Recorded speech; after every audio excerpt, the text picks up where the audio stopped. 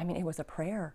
Prayer is always for the benefit of someone. It's never against anyone. Maria Goldstein wanted 500 copies of her anti-abortion flyer, so she turned to this Schaumburg Office Depot, where her request for copies was politely declined. I returned the call and was told by somebody else that my content was restricted by corporate policy.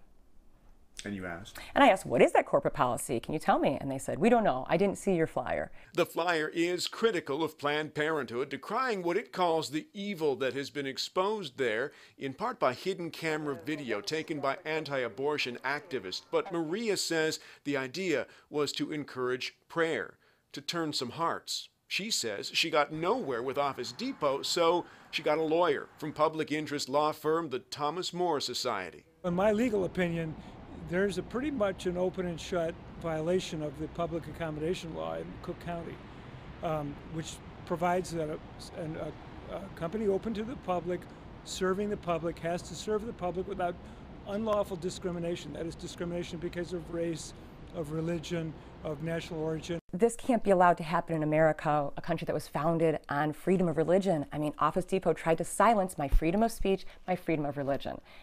And that can't be allowed by any means for Jewish people, for Baptists, for any religion. We can't have that. Maria found another printing shop to make her copies, but she says she won't be satisfied until the company offers her an apology and an assurance that Office Depot won't do this to anybody else. So far, that hasn't happened. And as of right now, Office Depot has not responded to our requests for a comment. In the newsroom, Tom Negative and WGN News. Mark and Micah, back to you. Thank you, Tom.